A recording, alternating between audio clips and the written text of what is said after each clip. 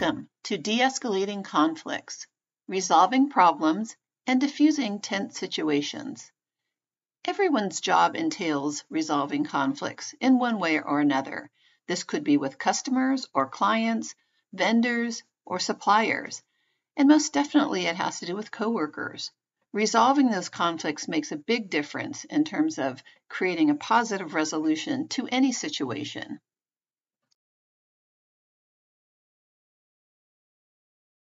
In this training, we'll talk about some commonplace situations as well as those very tense situations that can arise from time to time. The objectives of this session are to learn tips and techniques, learn how to identify and overcome obstacles and resistances to conflict resolution and intervention. We'll learn from adversity and respond appropriately to de-escalate an incident, and hopefully build your skills and your confidence in being able to step up and proactively resolve conflicts as they arise.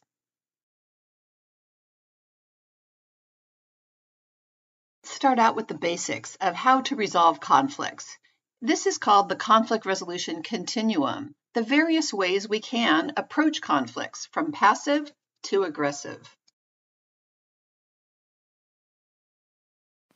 First, we have avoiding.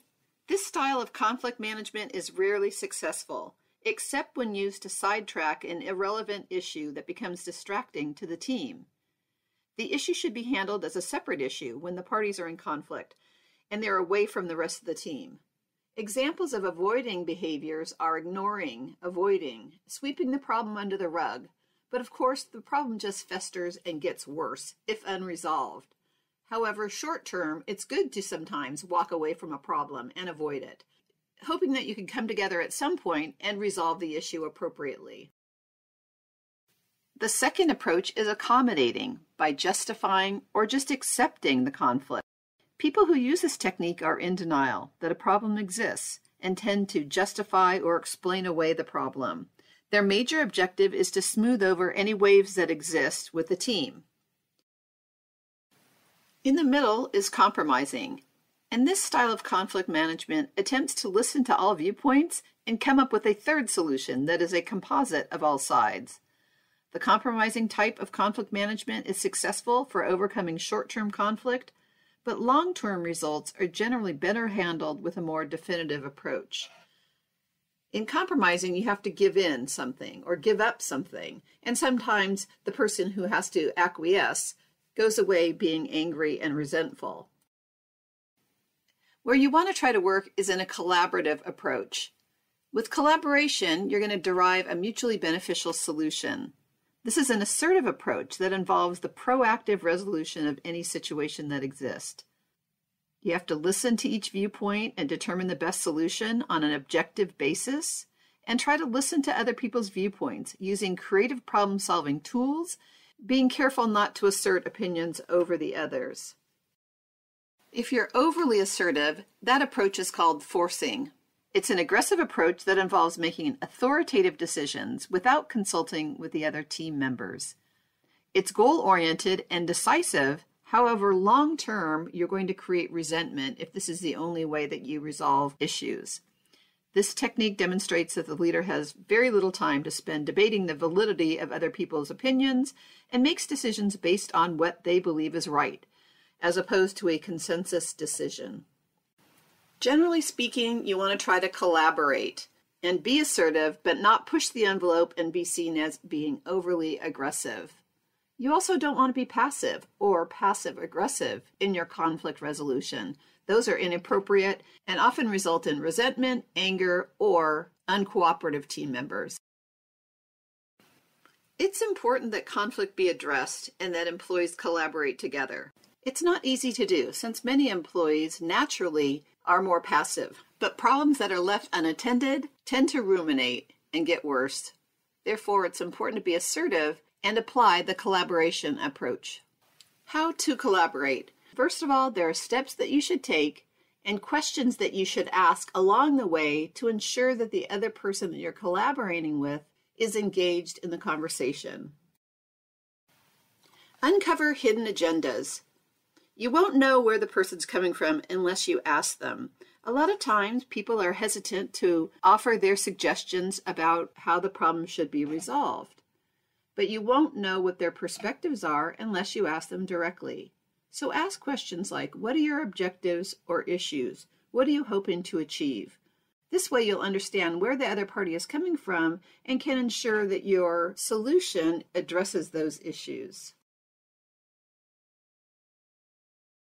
In your questions, look for common ground. Ask what is important to everyone. We all want the same thing, and what are those objectives?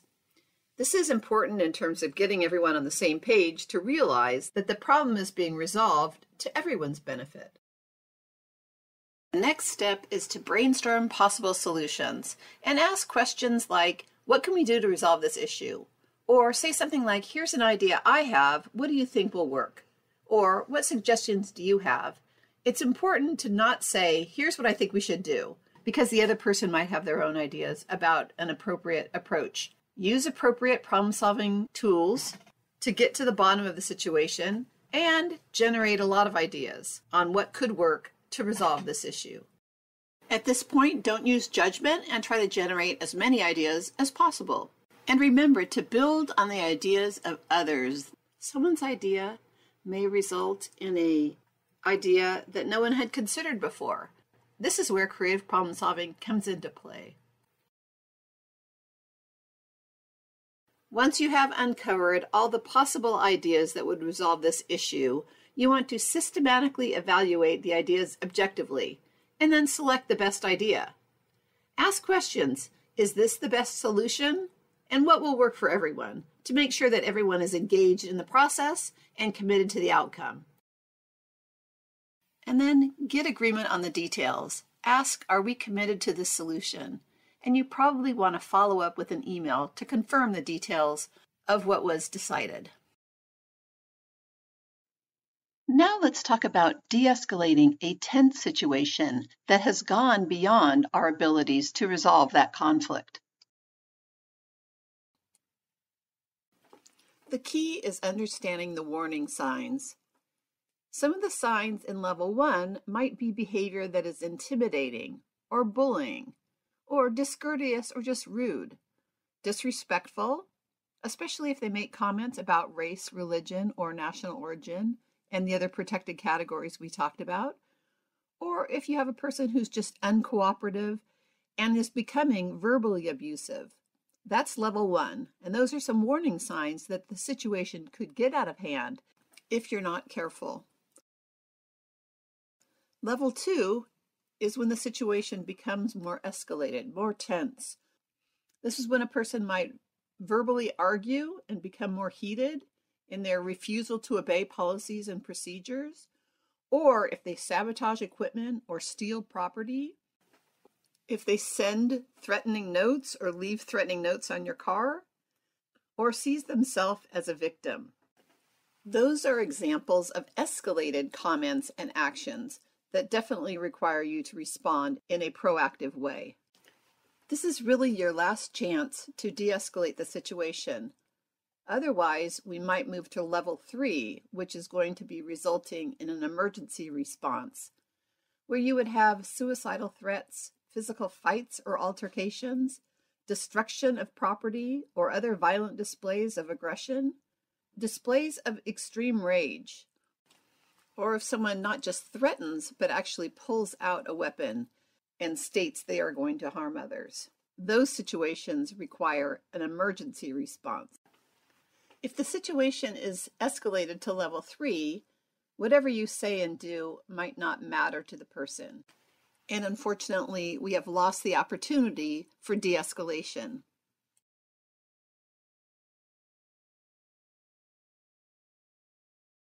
This graphic shows the escalation cycle, which is the typical pattern that occurs before, during, and after a tense situation. First, things might appear calm, but a person is triggered by some comment. Then they get agitated, and the tension accelerates. Now, if you can diffuse the stress as it builds up, it won't have to peak, and that's going to be our objective.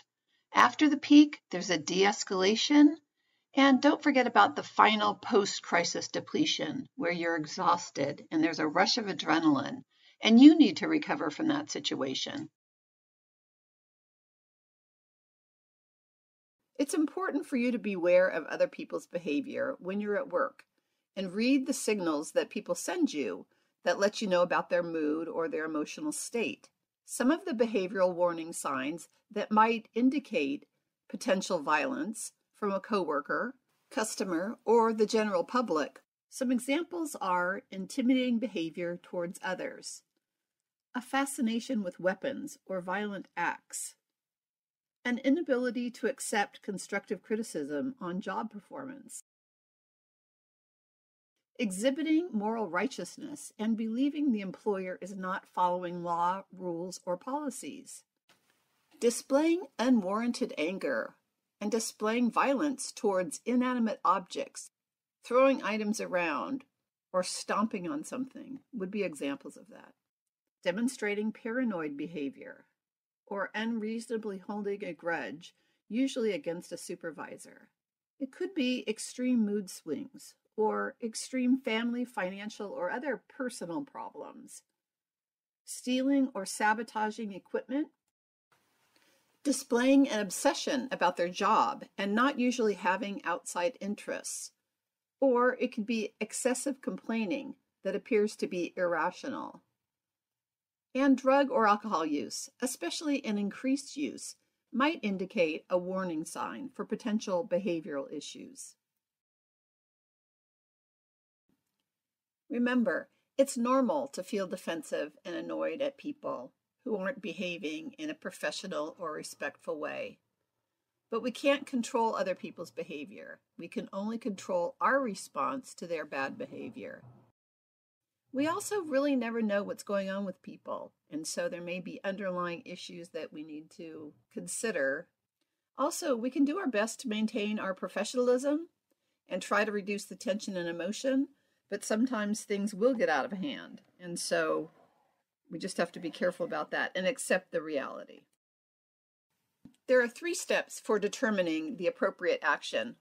The first step is to be aware at all times when you are out with the public or dealing with customers directly. A lot of times people are distracted, they're on their phones, they're talking and texting, they're returning emails at the same time they're having a conversation, and they may not be fully aware of their surroundings. Pay attention to what is going on around you. The second step is to determine the best response. Have the courage and confidence to do something, but never put yourself in harm's way. Help can be direct or indirect. Directly address the situation or step in and say or do something that will help resolve the current conflict. Once you've determined the best response, then you can take action. Sometimes it's hard to tell if someone is in need of help. Err on the side of caution and investigate to determine the best response. Don't be sidetracked by ambiguity, conformity, or peer pressure. Who should take action? Well, basically, you have 3 choices. You can either respond individually on your own, team up with someone else to distract and delegate, or delegate the situation to someone in an authoritative position. If you're going to respond individually, be courageous and step up. If you see something, say something. But this does require personal assertiveness. If you don't say anything, your silence is licensed to continue that behavior. Oftentimes, it helps to team up with someone to distract and delegate. Get another person on board to interrupt what's going on, whether it's harassment, bullying, inappropriate behavior, or a person who's acting out. Make sure that you're not going it alone and you're teaming up with a person who can assist and support you. In some cases, you want to avoid and ignore and walk away. And this would require that you call someone in to attend to the situation, whether it was the police, a supervisor or manager, an HR person, or someone else in an authoritative position. Now let's talk about the ways you want to respond in case you are confronted by a troubling situation. Anytime we encounter a person who is acting in an irrational, volatile way, their emotion is high and their logic is low. It sounds very simple, but what you want to try to do is reduce emotion and raise logic. That way, you're leveling the playing field and giving yourself an opportunity to interact with a person in a rational way. Here are some steps you can take in order to reduce the emotion. In terms of body language, make sure that you're calm, polite, and respectful. Speak softly but firmly. Try to maintain eye contact without staring at the person. Certainly avoid threatening gestures, your clenched fists, or power stances, and try to calm the person down with your positive tone of voice, with your calm demeanor. From a verbal standpoint, you can lower emotion and raise logic by speaking with confidence and being deliberate in the words you choose. Be sure to say please and thank you. Use the person's name to get their attention. Use words like let's, we, together, which demonstrate support and working together to resolve the situation. Provide options to the person to get them to make their own decisions so they feel more in control, if this is possible. We'll talk about some ways to do this in the scenarios. From a nonverbal standpoint, make sure that you are maintaining a safe distance of about 5 to 7 feet. Get permission to move closer. And if you can, have the person sit down if possible. Throughout your conversation with this person who's acting irrationally, you should try to maintain that balance, because the minute the situation gets too emotional, logic goes out the window. But you also can't be like a machine, an automaton. You have to demonstrate compassion, empathy, and a calm professional demeanor. So when you're intervening in a conversation that may be escalating, you want to calm the person down by saying things like, "Can we please not do that?" Or, less emphatic, "Let's keep it professional." However, you may want to escalate your own response to the situation by being more direct and emphatic, by saying something like, "Stop acting that way," or "Leave that alone," or "Cut it out." Depending on the situation, you may want to escalate your voice and the words you use to be even more direct and emphatic. However, it depends on each situation. And of course, if you suspect something, say something, and the sooner the better. Waiting until the situation has escalated will not help. You're probably past the point of no return. And so if you can diffuse small minor issues before they build up, that's going to result in better solutions for any conflict that you encounter. But certainly contact your manager or supervisor, human resources, the police, or another person of authority who can assist as the situation escalates. However you decide to intervene, don't put yourself in danger or any other person, whether it's a coworker or a member of the general public. Don't leave a coworker alone in a questionable situation. Don't intervene on your own. If the situation is questionable, team up with another person to address the situation. Don't ignore, avoid, sweep it under the rug, or make a cynical joke about the situation. Also, don't remain silent or stand by if there is something you can do safely to intervene. And also, don't assume someone else will intervene. Take it upon yourself and your partner to come up with an appropriate response. Actions to take in response to the situation are to use your organization's incident reporting process. If it's a complaint you want to make to HR, or if it's escalated to the police, follow those investigation procedures appropriately and monitor the situation to avoid further escalation or retaliation. Some final thoughts. We should expect disturbances and discomfort sometimes. There certainly has been a decline in courteous behavior in the general public. And so we should expect that people are going to behave in impatient and sometimes disrespectful ways.